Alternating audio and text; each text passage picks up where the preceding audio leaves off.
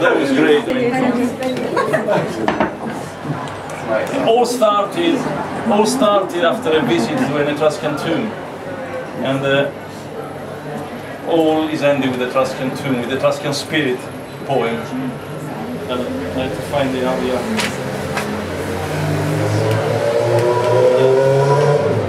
I translated originally the Etruscan spirit, but then David, the artist, has actually done a retranslation of it, so which I really prefer it. I'm going to read the retranslated Etruscan spirit. Since I visited the Etruscan tomb near Veio, that was open to men but not merely. A time in the past has been my shadow. The fallen children seem so real in the fresco room up the hillside, where the forests were infused with the gentle heat of the afternoon drive.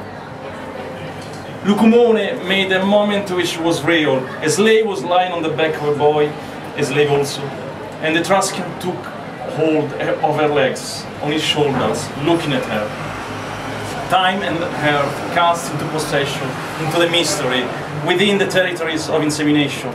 Property without border or end, confused. Power and glory, sensual pleasure, the pleasure that animates the universe. The message, copied from the patient hand of the painter, is real, passionate and eloquent, so that the same character appears to be alive, and himself to paint. It would be useful to recall this if we were not for a moment shaped by all, a meaning which is divine, the light of a creative ego, a motherly perfusion with God. The Etruscan seized the land, still close to him, without uncertainty, and now he spies on our contemporary suspect, our globe.